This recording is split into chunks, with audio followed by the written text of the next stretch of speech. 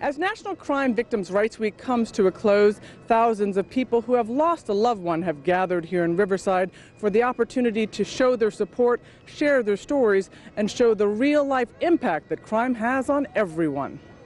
So many faces, so much sadness, so many stories of loss. They murdered my son, they stabbed him in the heart right there, and they left him to die. One man ran over my mom and my son and killed them both. Why are you and your family here today? We lost a loved one last year. The family of Charlie Urbano came down to the Victims' Rights Rally from the Coachella Valley to share his story.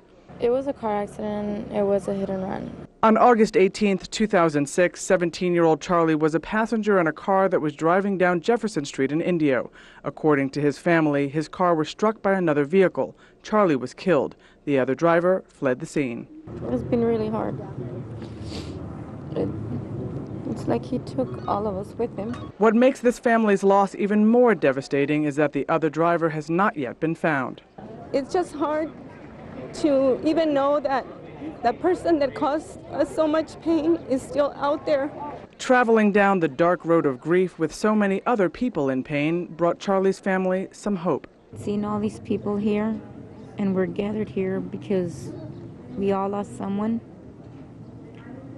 makes me feel that their voice can be heard, that something will be done about it.